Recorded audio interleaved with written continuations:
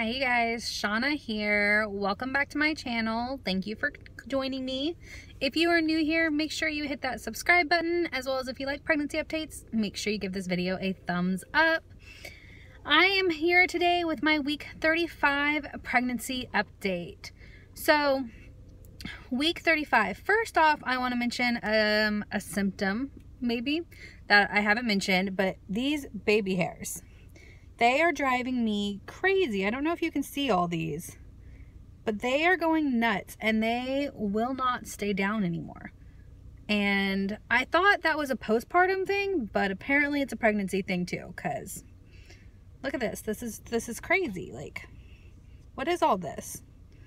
Anyways, so I apologize for that. They're driving me crazy.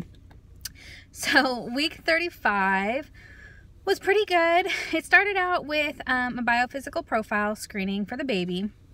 So I went in and he did good on heart rate and his amniotic levels were good and his movements were good, but he wasn't taking practice breaths like he was supposed to, which was a little frustrating because he was wiggling, so he was awake. He just wasn't taking the practice breaths. She could see him taking little teeny tiny breaths. They just weren't deep enough and they weren't consistent enough for them to pass him on that portion of the test. So we waited for 30 minutes watching his little diaphragm, waiting for him to breathe, and he just wasn't doing it. So my doctor had me hook up to a non-stress test, which is where they put the monitors on your stomach for contractions and for the baby's heart rate. So I'm sure you guys have all seen it. There's usually like a blue band and a pink band, and they have little things on your stomach to monitor your belly or to monitor the baby. It's what they do when you go into labor at the hospital. But so she hooked me up to that for 20 minutes and just watched the baby's heart rate, and it was good. So after that, she said he was fine. He looked great. There was nothing wrong.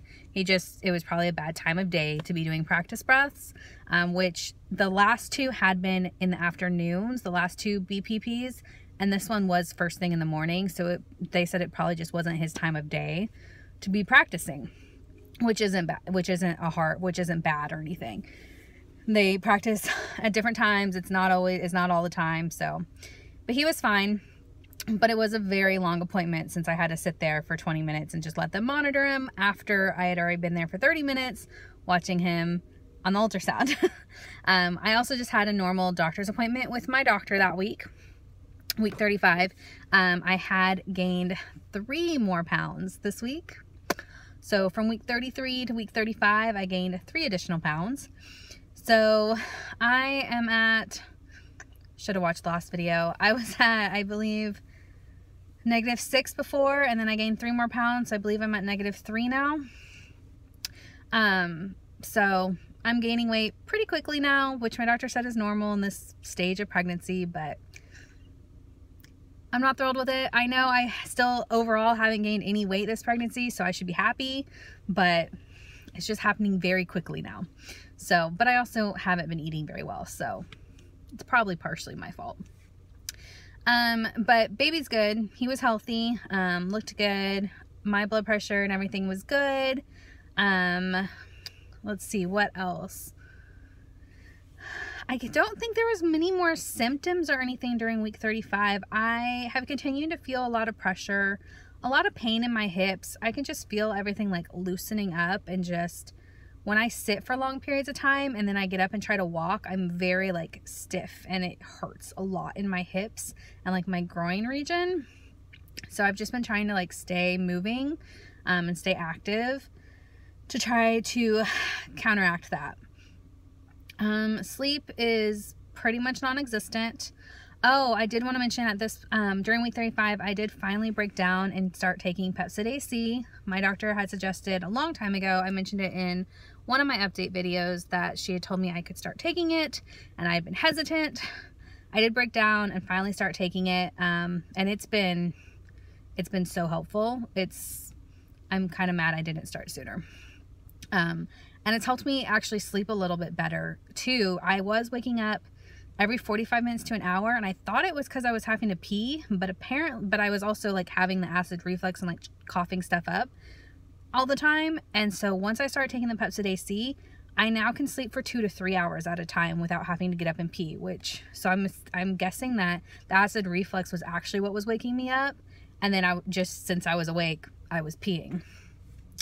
So that's actually a lot better. So I am happy about that. I feel bad that I broke down, especially this late in pregnancy with only having a few weeks left to go, but it's helped a lot. So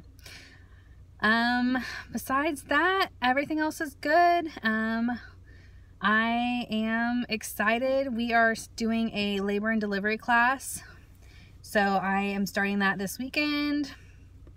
I'm excited about that. I'm a little bit late, I know. We should have done it earlier, but I was hesitant to pay the money for it. And besides that, I think that's it. So stay tuned. Next week will be a week 36 update. And we are doing a growth check next week, so we'll get to see how big he is again, which I'm excited about. And we're counting down now, you guys. Just a few more weeks until baby Charlie, now that you guys know his name, is going to be here. So stay tuned. If you are new to my channel, make sure you subscribed. And if you like pregnancy updates, or if you liked this video in particular, make sure you give this video a thumbs up for me. And I will see you guys soon. Thanks, y'all. Bye.